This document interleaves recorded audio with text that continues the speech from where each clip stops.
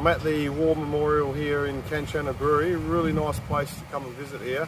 You've got memorial for American, English, Australian soldiers, and many other places around the world, but really nice place to come and see.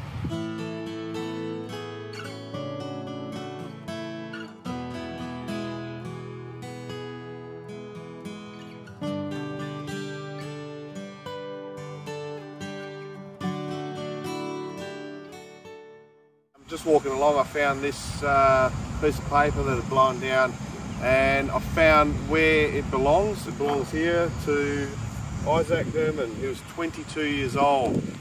Great place that they've done here, and I'm sure there'll be a lot of people here on Anzac Day.